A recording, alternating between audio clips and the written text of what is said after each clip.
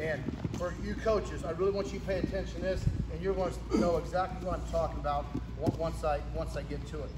One more crucial thing, guys. It's this right here. It's my trail leg. My left foot, guys, my left leg plays a huge role in here. You guys got all the 5 steps down, but then we got to incorporate one more thing. And if you don't incorporate this, guys, you're in big trouble. Here's my trail leg. I hit my right knee. This is my trail leg. You with me? You watch my trail foot. When I go to hit this shot, my foot's going to go from here to there. Trail foot's going to go from here to there. Guys, I'm moving my trail foot 7 feet, 8 feet, 6 feet. Here's what I see so many high school kids do. I see so many college kids do this. Here's Piggy's trail foot. When he goes to hit the shot, he's going to move his trail foot that far. Watch. See it all the time. He goes to the head inside single. He moves his trail foot. All right, trail foot started right here. And he moved it to right there. You guys with me? And he pauses for just a brief second. I had a coach ask me the very first week of my camp. I've had him ask me last year. Coach, why does the guy pause? We always tell him not to pause. I said, I think this guy's pausing to see what I'm going to do. To figure out, does he do option 1? Does he got to do option 2? Or do option 3? Well, that little bitty pause, even if he doesn't pause, I'm going to beat him. Why? I'm just going to break his stance. Just what we did the other day, basic baseline defense. Head down, hip in, feet back. Can you move, Piggy? No. Cannot move. He's carrying all my weight. Now, guys, watch what's going to happen. Piggy knows I'm going to sprawl. He doesn't want to carry my weight. So when he hits the shot, he does this. When he hits the shot, he goes this way. When I sprawl, he doesn't have to carry my weight. Watch his trail foot. I'm going to sprawl, and I'm going to put my hand right where this foot starts. Look how far he moves his foot. This is crucial. Here, right here's where his foot started from. Here, it's all the way back there. Guys, he moved it 7 or 8 feet. Also, by moving his foot 6 to 8 feet, he did a bunch of things at once when he moved that foot. By him moving his foot all the way to here, look what else he did. He went elbow deep, he pulled in and down, he's on his right elbow, got a hand curl, right hip, lower than left. Hey guys, when you do this right, you never hit your left elbow, you never hit your left knee. You never hit that trail leg knee. If ever he hits that trail leg knee, I can beat him. There he steps over and chasing. Who you want? Pummel hit shot, stop.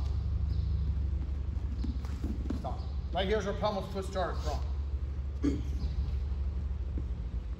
Guys, he moved 15 feet by the time you come all the way around here. Look where Pummel's at. Hand curl, right hip, lower than left, never hit knee, never hit the elbow. Got everything right. Elbows down, step over. Chasing. One more, Piggy. Hit the shot, stop. Cannot stress this enough. Nice. Perfect. Step over. Chasing. Slow. Start out slow. Hey guys, every day in my high school room, when guys get warmed up, when I say the word start taking them down, we drill for 10 or 15 minutes until the sweat's dripping off of us.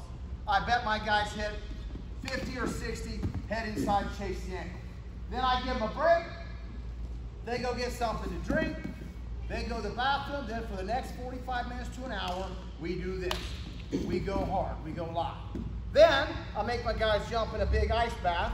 Why? To keep them healthy so we can keep doing this. Then they shower. Then they go home, get something to eat, and I meet them that night at 7 o'clock at the wrestling room.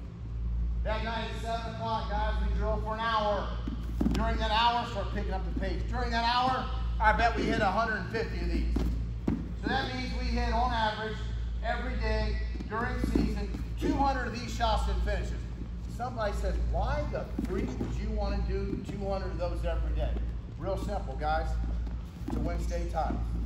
Pick it up. Let's go. Come on. Oh, do you ever stop it? No. Do you ever hit the trail leg knee? No. They hit thousands of these shots and finishes. Come on. You guys look like you're drilling at St. Ed's. Let's go. There we go. Crank them up. Good set. Nice. Good. 30 seconds left in the match. Piggy's down by a point. They're on their feet. He goes down. She looks at me and goes, Piggy, hit it now. This is the shot I'm talking about. One more each. Go. Good. One more. They never hit their trail leg knee, ever. Good. Guys, did they ever stop? Did they ever hit their trail leg knee?